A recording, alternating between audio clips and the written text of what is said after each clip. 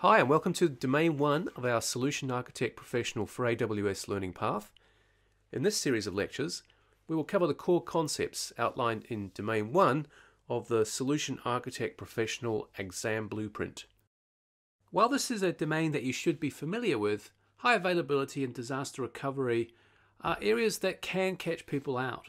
Questions in this domain tend to be quite elaborate, so we need to be able to quickly ascertain the key facts, identify the constraints and eliminate distractions, and then decide the best option for that particular scenario. So we'll use some sample questions to build our practical skills and problem-solving ability in this domain.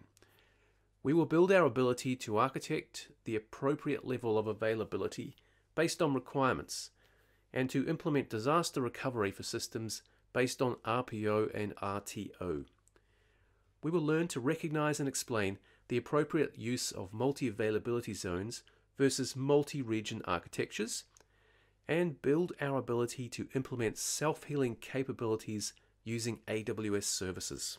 There are many ways to design for disaster recovery and achieve highly available solutions.